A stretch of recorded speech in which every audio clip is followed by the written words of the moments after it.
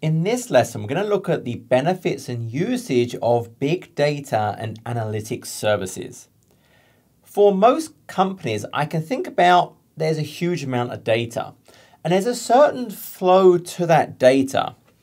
I can think about, well, there's some source, likely many sources of data that produce data in different formats. Some might produce some big export file. Some might be producing data as a constant stream, but I get all of these different flows. Now, what I need to do is, well, I need to extract that data. So there's some mechanism to connect to that system and get out the data. Now, you may have heard the term ETL, extract, transform, load, which is all about that idea of source to sink. Hey, we get the data, we do stuff, and then we put it somewhere to where we can then perform analysis, get insight about the data. But what you might commonly see today is this idea of, well, we extract the data, it's in its raw source format. And in the old days, we would transform it straight away. So yes, we had the idea that then we need to do transformation to get it into a format that we can then store that's suitable for doing that analysis. However, we did that because there was a limited amount of disk space, and we wanted to get rid of the stuff we didn't need to just get the data we need to get the insight we require. That's not the same today. Today, there's a huge amount of disk space. So often what we'll also see today is this idea that, well, I have a data lake. And in Azure, this is the Azure Data Lake Storage Gen 2, which sits on top of Blob. And this can really handle any type of unstructured data. And it's actually pretty cheap, and it's near infinite in scale. So what we may commonly see today is there's this also idea of we'll actually load it. We'll perform a store of that raw format. So we're keeping it in its raw format. And the benefit here is, what we're going to do is transform it. So we're going to actually go through and transform that data. So it can come from there, it can carry on. We'll remove bits, we'll change the formatting, but maybe I get rid of stuff that's actually useful for some query that I don't yet know I want to run. By keeping the data in its raw format in that data lake, I can always come back to it at a later time, extract the data and transform it in a different way so I could then get different amounts of insight. So that's a common thing, extract, load, transform, and then we'll load it somewhere else. So what is transform? So the idea of the transform is, well, we had this raw data that's likely not in the right format, and there may be junk in there. I can think about the idea that, well, there's things in that data that's maybe missing certain fields, that's maybe got duplicate data, and I don't really want that. So when I think about transform, we think about the actions we're going to perform is cleaning. So I can think, hey, I want to clean up the data. So that's about getting rid of those records that are missing values, reformatting values so the data is in a valid, maybe it's a certain date format, about deduplicating the data.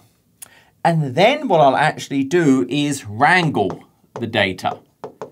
And that's about now transforming that data and get it into a format that I can use in the desired model. So we're going to transform it, get it into a new format, and then absolutely we'll then take that new structure and load it into something. We'll load it into the sink. And that could be, for example, a SQL database. It could be a data warehouse. It could be Cosmos DB. Something where I can now fundamentally perform my various analysis that's going to give me the insight and answer those business questions, which is the whole point of having this set of data.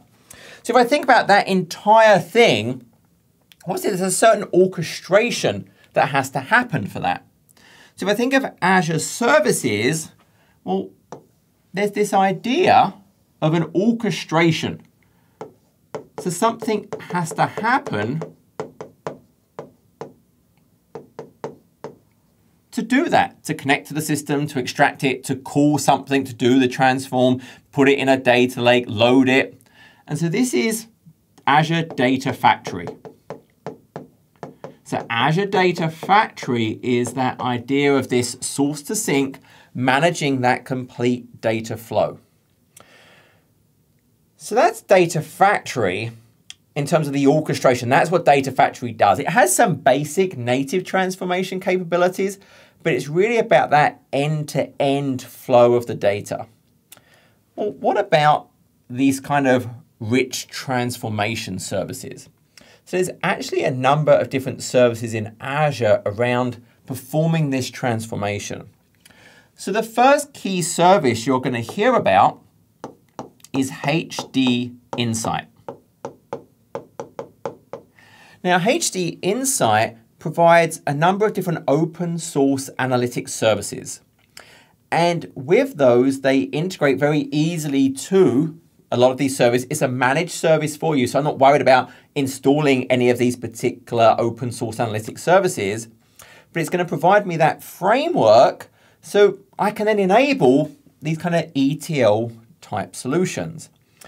Now, there's a broad range of HDInsight services. I'm not going to go into detail about all of them, but I can think from a basic perspective. There's something like Hadoop. So Hadoop is this disk-based yarn performance processing. It has the concept of MapReduce. You'll hear this.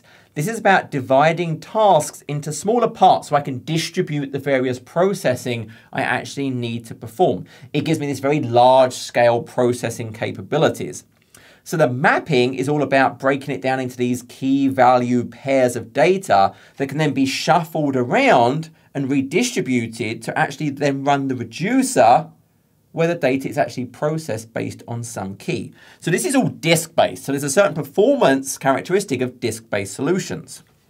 Then there's things like Storm.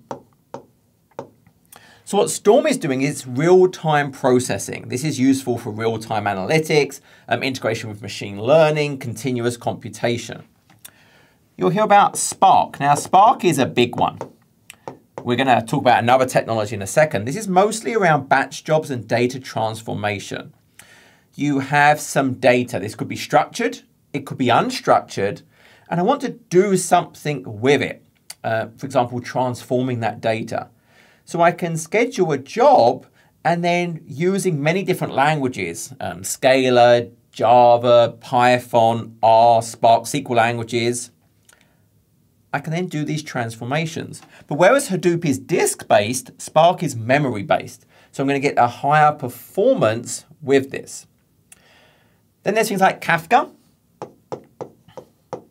Kafka is all about big data streaming.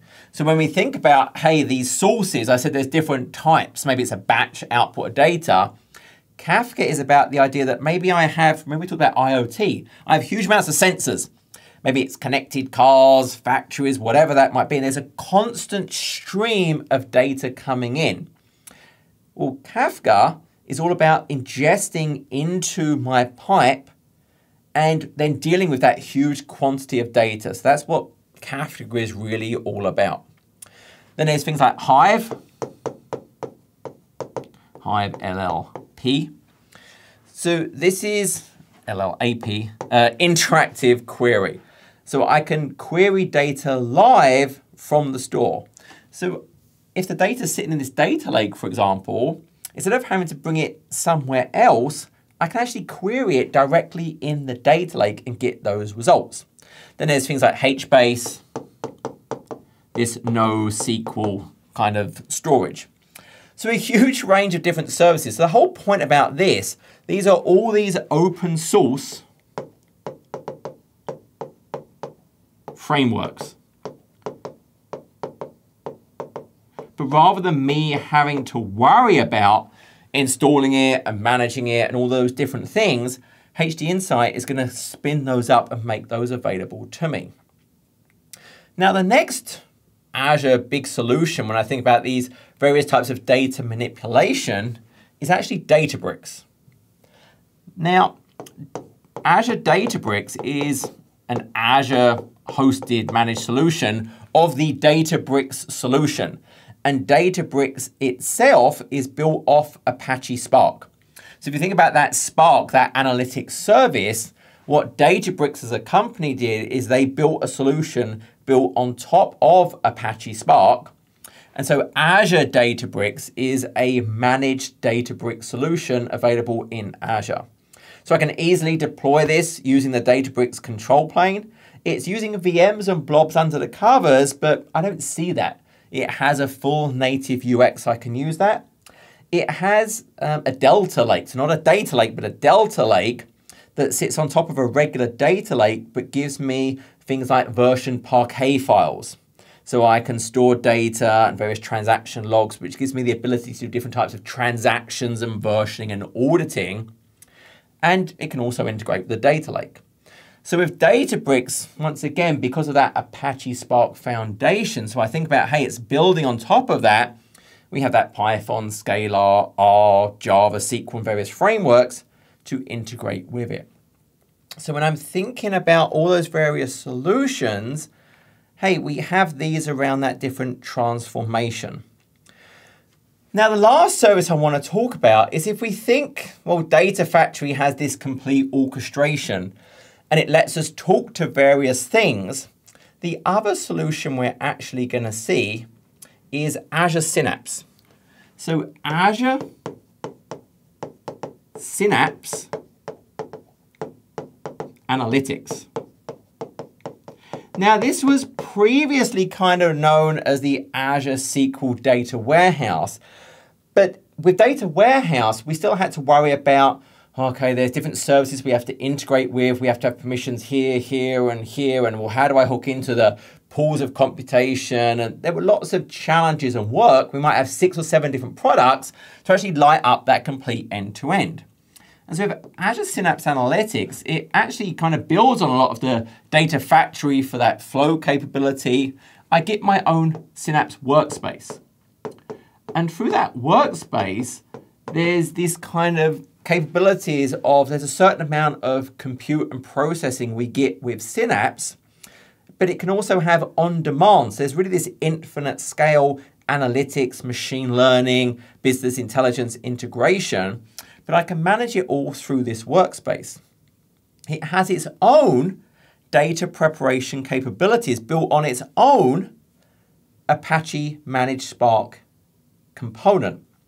It has things like Synapse links, so we can actually go in real time talk to things like Cosmos DB. It integrates with a data lake. So it gives me this ability now with Azure Synapse Analytics, if I want a just complete analytics solution and don't want to have to grab the different pieces, with Synapse, it uses other components, but brings it all into this single workspace to really give me this infinite type scale capability.